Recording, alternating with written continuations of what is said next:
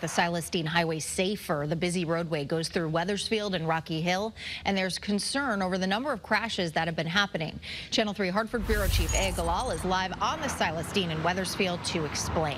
Aya.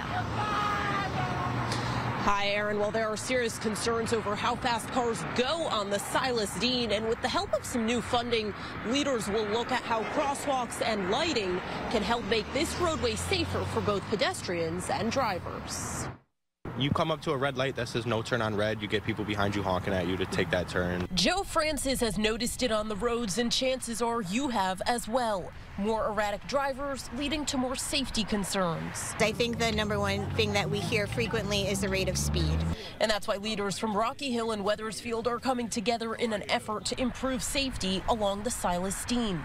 Between 2017 and 2021, 23 people died in crashes along the Silas Deane. Well, as you can see, just fly by. I think they hear it's Silas Deane Highway and think maybe it is a highway because that's sort of the way folks drive. It's become a habit, and we need to slow that down. A federal grant totaling more than $624,000 was secured to look at how crosswalks and lighting can improve the safety of drivers, pedestrians, and bicyclists. We need to make the roads safer, and we can do it with the right kind of planning for the configuration of the roads. Commuters hope the funding makes a difference. I think that's a great idea, and I think they should use that money to definitely put in some new cross lights and stuff.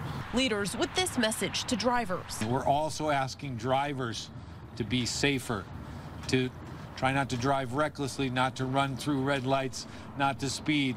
And the push for more safety measures comes as more housing is being added along the Silas Deane.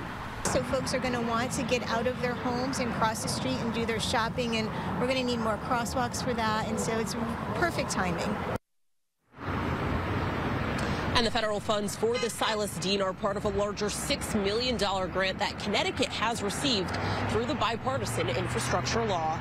Live in Wethersfield tonight, Aya Galal, Channel 3 Eyewitness News.